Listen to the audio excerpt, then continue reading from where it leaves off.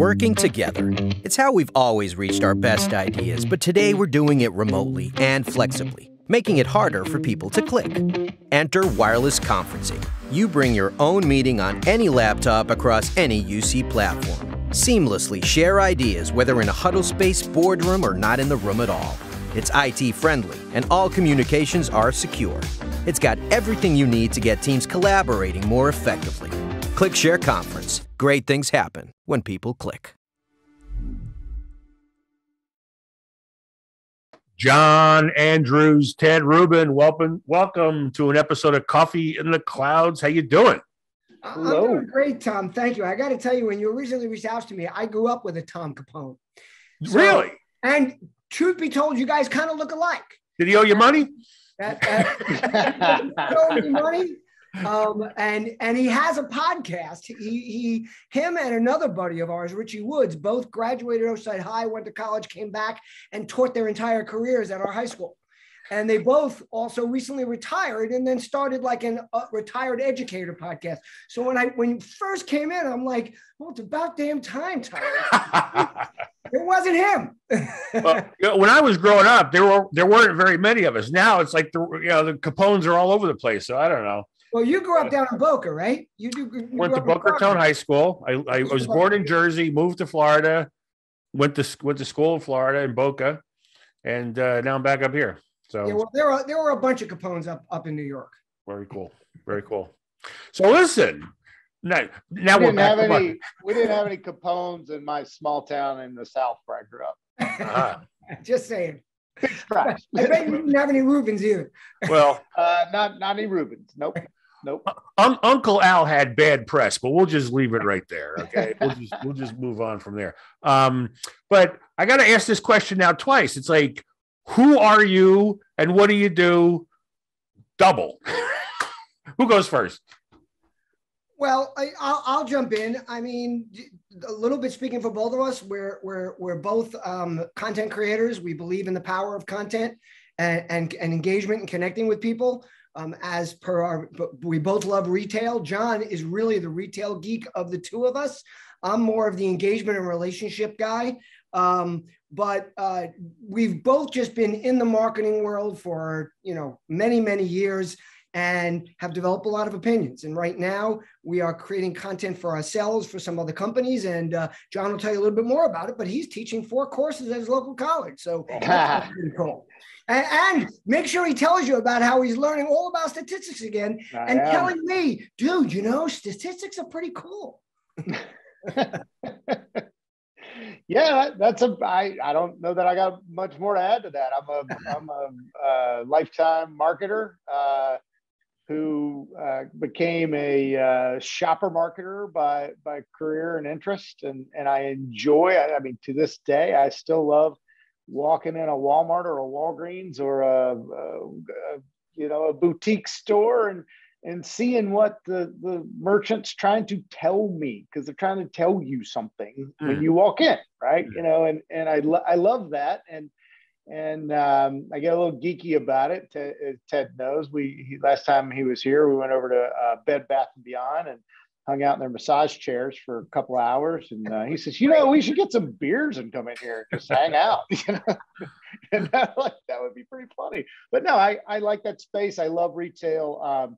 I think there's not a more exciting time to be in retail than today, because think about it, is the simplicity at which we can do things today. I don't have to go to a store, but if I want to go to a store, I can go to a store, or I could do a combination. Like most, there's all these arguments about retail's dead, whatever.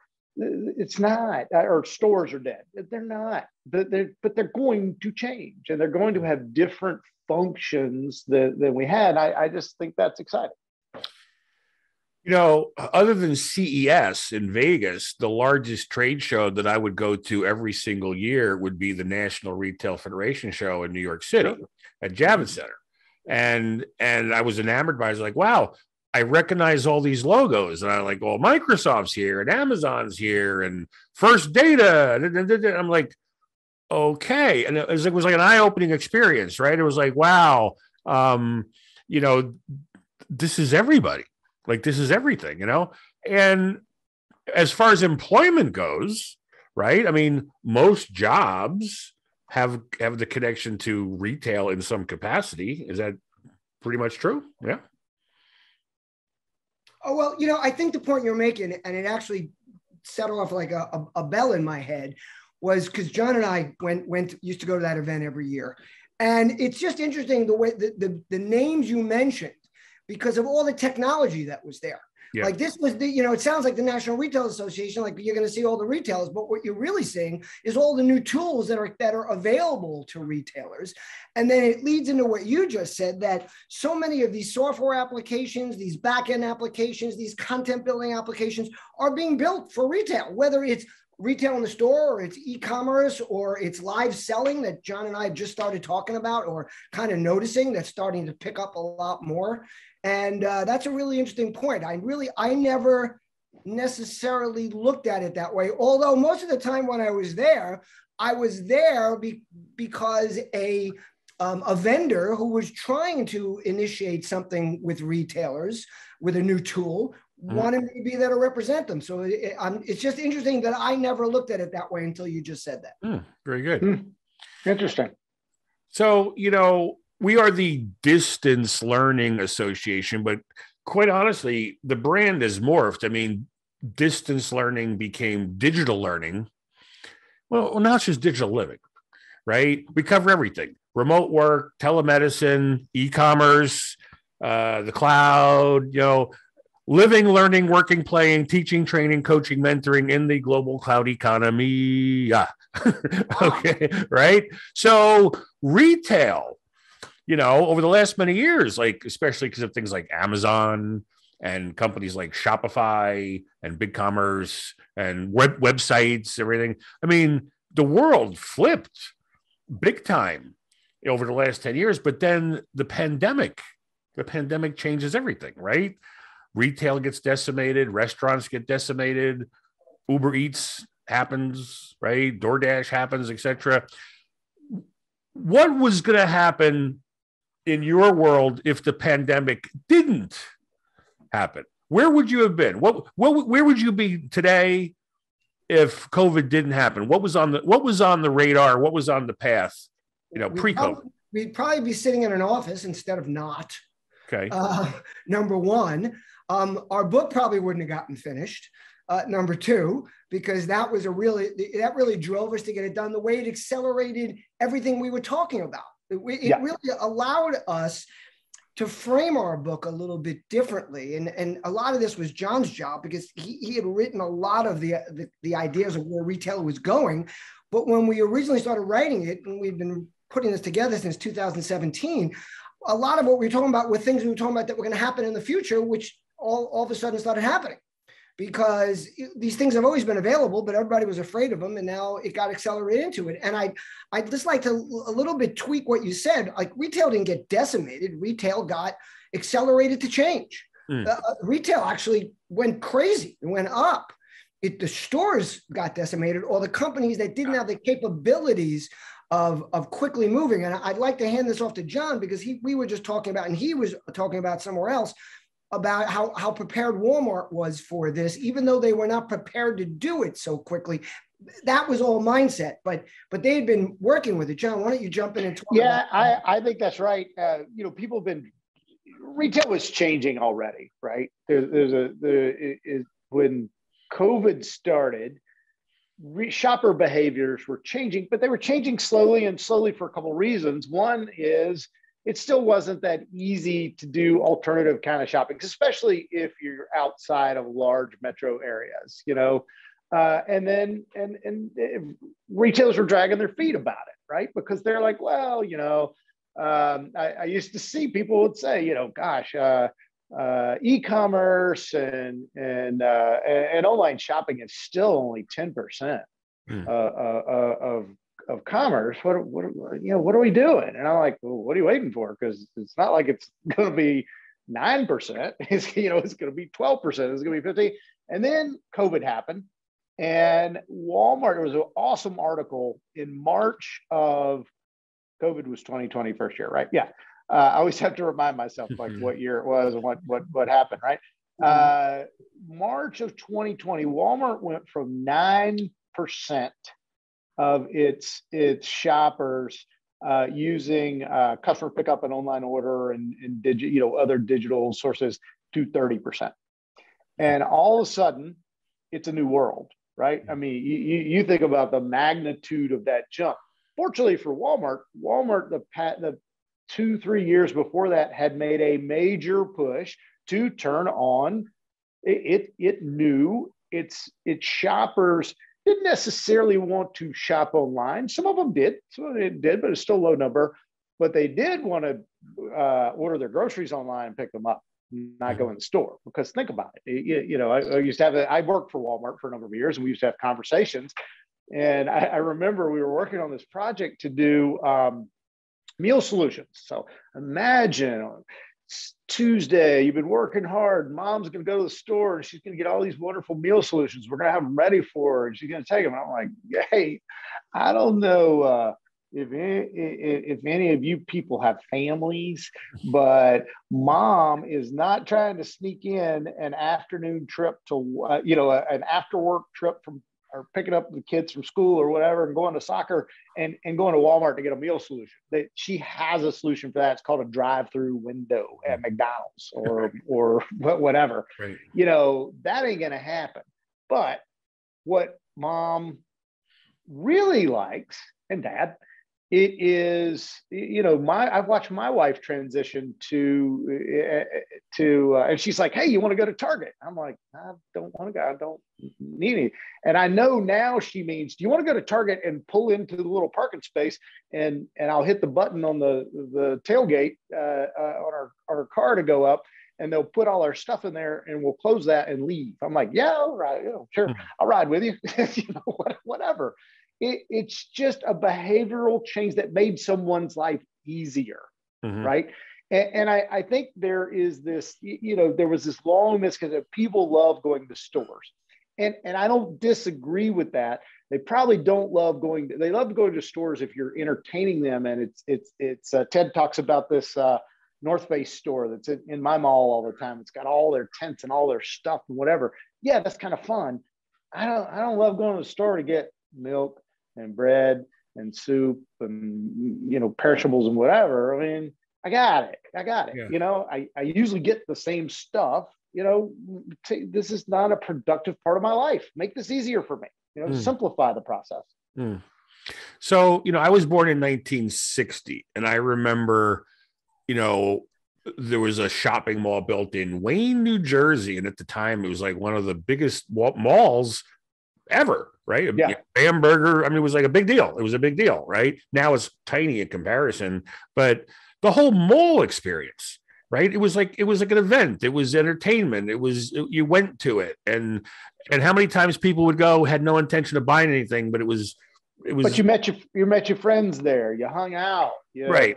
Yeah, a lot of malls had, our mall at my little town had a movie theater, right. And it had a ice cream store. It had a arcade like your Centipede behind you, and whatever. Right. It was fun, and I think it's gonna get more fun, right? Because there's gonna be more and more stuff to do, and more, you see malls especially reinventing themselves to have more of that. And to attract people. Yeah. And sometimes while you're there, you shop. Oh yeah, I need to go, why I go to the mall? Because I need to go to the Apple store and drop a device off or something to get it serviced. The only time I ever go. But I'm excited about it because they're like, yeah, it's going to take 2 hours. I'm like, awesome. There's a brewery pizza place in there. So I'm going to go get a pizza and a beer, and I'm going to watch a little football. I will schedule my Apple appointments around a game I want to watch, right? Because I know that I'm going to go to that place and have a beer and wait on, and I go get my computer or whatever. I'm good. I think a big part of the change is that the retail used to be the draw to that mall. It's no longer the draw. Now it's other things. I agree. It's going to be experiential experiences, whether those experiences are within a store, which they can be, like the North Face store, Right. or more likely, they're going to be other things. They're going to be restaurants. I mean, again, for me, the only reason I go to any of these places really anymore, other than the Apple store, is a restaurant. Yeah. And then as a circumstance or a happenstance is a better word, excuse me, for being at the restaurant is, oh, well, I can just jump in over here to this store, get something over there or do something. And, what's also changing and was happening before COVID, and I don't think has really been affected that much by it. It's something that was progressing on its own, is self-driving cars, is rideshare services, where the use of the parking lots is going to change. Yeah. And there's just going to be, and big, huge department stores, I think for the most part, are delivering items that are not like boutiques where you like to go through and, oh my God, that's a nice shirt. Department stores are more of a destination. I need something. I go there, I get it. I walk a few other aisles, get a few more things while I'm here. And it's why a lot of them are disappearing, because that's easy to do online. I mean, Amazon and other companies now are making that experience easy, and they're simplifying it even. It's not only that they're making it easier, it's a much simpler process than going to a store. Well, the word store, even, like, has the definition of store changed? I mean, when I think grocery store, shoe store, but then you just said Apple store, like, oh, like, okay, like that's for Apple, right? Where the shoe store used to be for everybody's shoes, I mean, I'm just curious, like, it feels like, I don't know if that word works anymore, store. John, your daughter's a little younger than mine, but she's probably getting a little older for this. But I would bet you younger kids today don't even know what that word means. Yeah. Yeah. And she doesn't really, it's funny you say that, Ted, because it's exactly what was my first thought. She doesn't think about a store as a place. Right. Right. And I actually, it's one of the themes of the book. So thanks for the softball there, Tom. A store retail is now it's not a state of mind, but it's an activity. I saw a great graphic with a company I'm starting to do some work with today, and I was on a presentation with them. The average consumer spends 17 minutes of their day shopping, right? So think about that.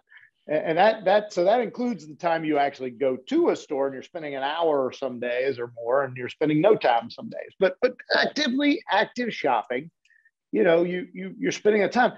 Passively shopping, you actually spend a lot of time. You're thinking about, oh, I saw this I saw this ad for this cool thing I wanted, Oreos has some new, the Pop Rocks flavor Oreos. I don't know if you ever had those, but they're pretty awesome. Ted's like, yeah, but whatever. But that's passively shopping, because that's what we spend all this ad dollars and all these things doing, try to get you. Think about it. We're still in this mode, though, where we were on these routines based on a physical store, right? Mm-hmm.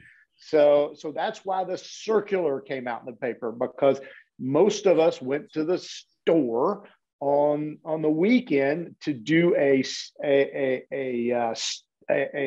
stock up trip, right? Get all our groceries for the week. And then we might go midweek and do a fill-in trip. Oh, I need milk, or I'm going to make this recipe, or whatever.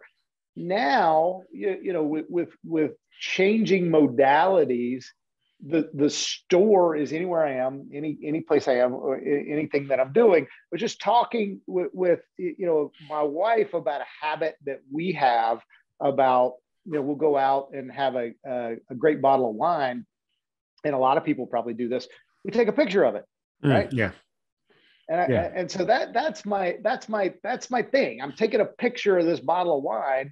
Well, it's not going to be long before that bottle of wine, when I take a picture of it, or however I point my phone at it, it is going to show up at my house. Right.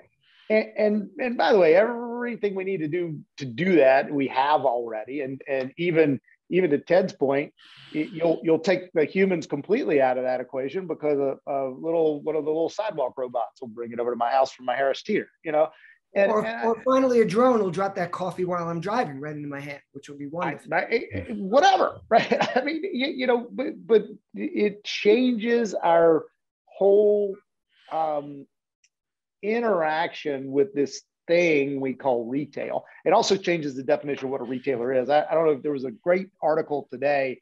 Walmart just bought two fintech companies, right? And one of the things we talk about in the book is the future of retail is the seamless integration of product, content, and payment, right? And once you think about combining, and so Walmart's totally thinking about this, right? Because it has, when I worked at Walmart, I don't know what the number is today, a third of its customers were unbanked, right? So they didn't have a bank account, but may have had a credit card, but probably not, might have had a credit, whatever, but they're unbanked. Well, that's a lot of people who still need to buy stuff, right? So if in the Walmart app, I could have crypto or by the way, doesn't matter. People think too much about, people aren't going to buy stuff with crypto. Sure, some people will, but who cares? If they want to, you should let them, right? Do you care if you get your money? So I think that you're going to see this idea of thinking about retail as a place shift to thinking about retail as an action.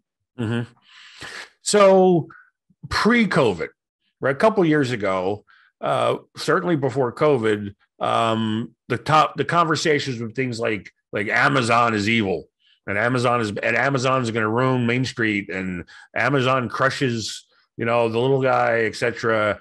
And then COVID happened, and then all of a sudden it's like, my God, thank God for Amazon too, right? Amazon saved our lives, right? Like what do we do without it? And then Amazon Prime happened too, right? Where it's like, oh my God. Right? You're going to pay for what? To get faster delivery? I don't even think twice about it. It's like I would never cancel Amazon Prime. It's in there, right? What are the things that happened that did not happen, for Sears or, the ones that missed the boat?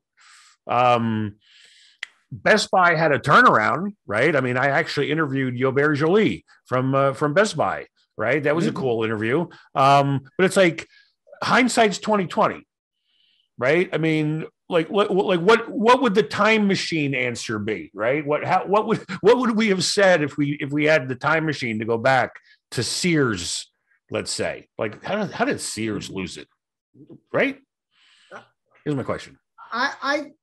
John probably has a little more direct insight into this, but they didn't invest in the future. I mean, Walmart, although they might have been at a lot of points pushing back on Amazon and what they were building, behind the scenes they were building the same thing, and they were preparing because they were holding their finger in the dam as long as they could because it benefited them.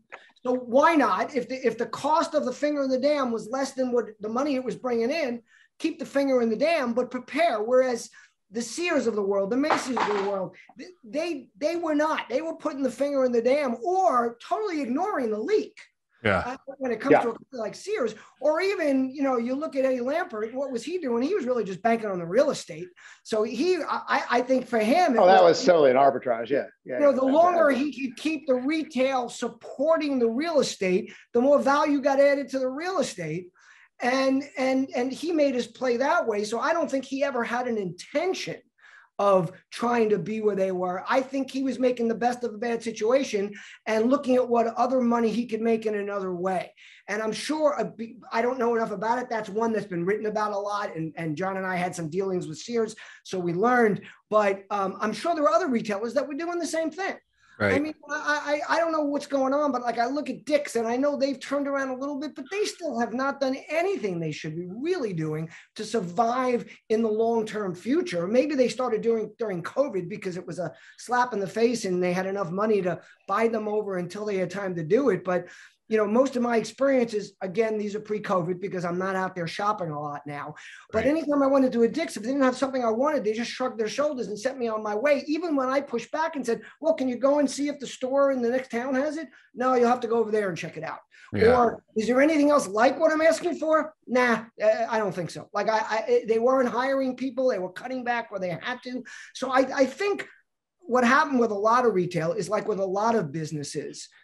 They cut back where they could to survive instead of investing for the future, recognizing that the change was coming and that was the only way. And I want to jump back to something else you said when you said about how Amazon crushed small business. I think Amazon did a big job of crushing a lot of local small business, the ones that were brick and mortar. I think Amazon opened the door for digital small business.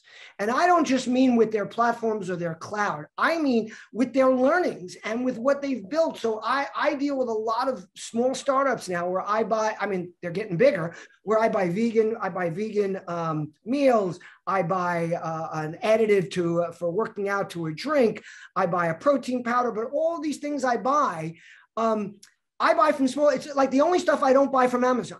And the reason I work with these vendors is they're giving me a lot of what Amazon does. They alert me when I'm due for a new order. They make it incredibly simple for me to put it off because I have too much in my refrigerator already. I don't have to go and find it and pull something down. I click on a button, it automatically takes me in to my account, and I just click a button that says delay delivery for 2 weeks.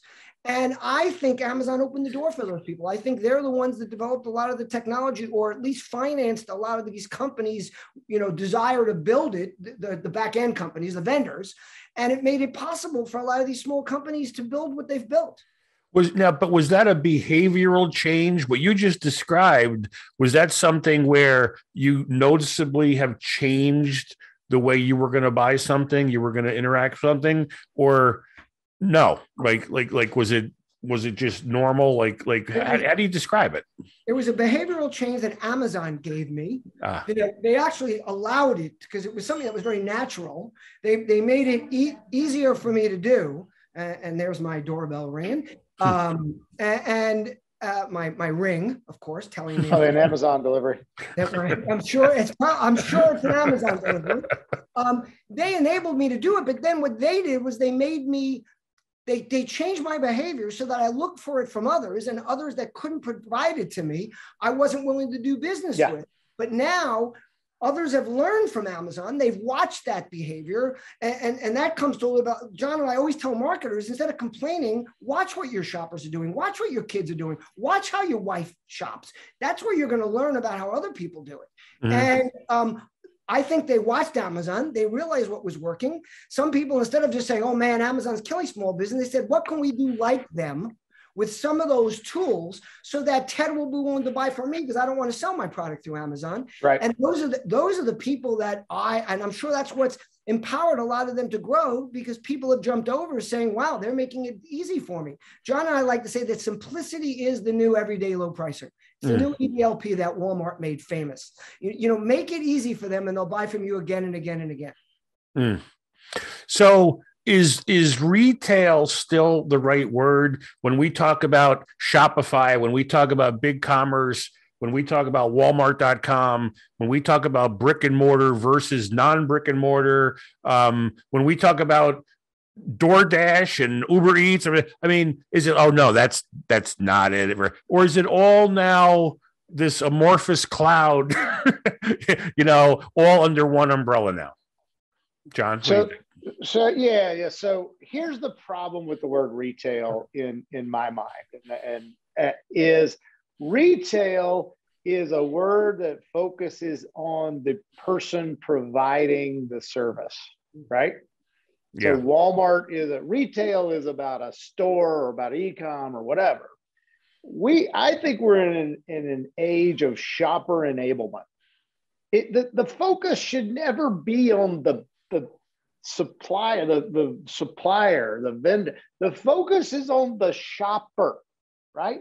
Yeah. And I think that's where people get lost. Is retail is focusing on those folks providing a service versus, I think, thinking about what do shoppers want to do. You're right, DoorDash, Uber. Think about what Uber did. Uber really. It was interesting between them and Lyft, saying Lyft is like, now we're just going to give people rides. Well, that kind of was not fun in COVID for a while. But Uber said, no, we're going to bring people stuff. We're going to fulfill part of the shopper enablement process, and did pretty well. And I think back to your example. We talk about history of retail in the first chapter of the book. Sears was delivering what people needed. People in out in the beyond the cities couldn't get stuff that you could get in cities. And think about the Sears catalog, and increasingly they put little stations to service the catalog business in local places. I remember our little Sears store was nothing more than really a catalog fulfillment center, right? There was some little stuff, but it wasn't a big Sears store. I lived in a little tiny town. They adapted to the shopper behavior of the time, right? And what you said earlier, Amazon's killing small business. Do you remember when Walmart killed Main Street? Yeah, right. Yeah. That was the bully then. That was the bully. But it wasn't a bully. It was the fact that if you didn't have a Walmart in your town, you paid a lot more for stuff. Yeah. Right. And so that was a shopper saying, yeah, I like paying less money for stuff. I mean, that wasn't Walmart. Walmart was fulfilling a shopper need. And I think to Ted's point, Sears didn't really capture that change. And then as you move into a shopper enablement time, there are people who are adapting to that. I love the fact that if you are a small brick and mortar business in a town like Raleigh or something, and you could double, triple, quadruple your business by using Amazon or by using Shopify or you cannot, now your business is not the traffic that drives by your intersection or the people, it could be anyone. And you see people adapting to fulfilling those needs that people want. And then we say that straight out in the beginning of the book. Retail is fulfilling needs. It's not a place. So by the end of this year, we're probably going to be way above 10 million members. And I wish I could take more personal credit for it, but a lot of it has to do with COVID and the pandemic, right? I mean, other than Zoom, I don't know who could have grown more in a pandemic than the Distance Learning Association. Yeah. Okay. Yeah. It would be wonderful if all 10 million of our members go to the website, click on the link below here and buy your book. That would be cool. Right? Okay. But that's probably not going to happen. The question is, who should get it? Who is going to benefit the most from your book? In 60 seconds or less. Ted? No, John, that's yours, buddy. Oh, that's me. Well, I think anybody in the brand, in the retailer world, and by the way, that's a lot of people, right? And in the media and marketing space, we think about how do those things come together. And you were right. We talked about this at the beginning. How much of marketing and all of the things we do are wrapped up into retailing, into fulfilling shopper needs. A lot, right? We're a consumer economy. It's what we do, right? We buy stuff, and so anybody involved with enabling shoppers to get to fulfill needs more seamlessly and with less friction should read this book. Cool. And just to add to that, I want to bring you back to something John said earlier. PCP, products, content, and payments. I mean, that's relevant to so many different people. And it's not just about what we look at, quote unquote, as retail. I mean, a perfect example is John and I have a really good friend. He's like a little brother to me. His name is Daniel Small. He is now the director of operations for a small restaurant group. And they also have a commissary. They deliver to the airports. And the gentleman who started the company also during COVID started a vending machine business with healthy, organic, natural food meals. And when I came down to see him last day, I was like, dude, you got to bring your book for the owner of my company. And the guy has now thanked me 3 times. And his main business is the restaurant business, and his commissary business, which is not a direct to consumer retail business. Yes, he's looking to build this other one, but he's just like, this is so relevant to everything I'm doing. And I wish I had him here to give us that boost, but I know I've heard it, and I was going back down there last week, and Danny asked me to bring my other 3 books. Cool. For his boss, because he had requested them. So I think that just shows you that it really, again, for anybody that's in business, that's in retail, that's even someone who's selling software, I think it's relevant. Well, guys, I could talk to you guys all day long, but I can't. But I can't, right? we will have links to your website. We're going to have links to your book. We're going to make it very easy for our community to get your book and put it to good use. Maybe we could touch base again in a couple of months, right? And just see how things are going in the world. But yeah, retail makes the world go round, and I guess those who ignore it are going to do so at their own peril. Yeah. No, absolutely. And I got to tell you, John and I love doing these things, so we'd love to circle back. Cool. Sure. Guys. Absolutely. And thank you for the opportunity. Appreciate it. This was another session of Coffee in the Clouds. Take care. This video was brought to you by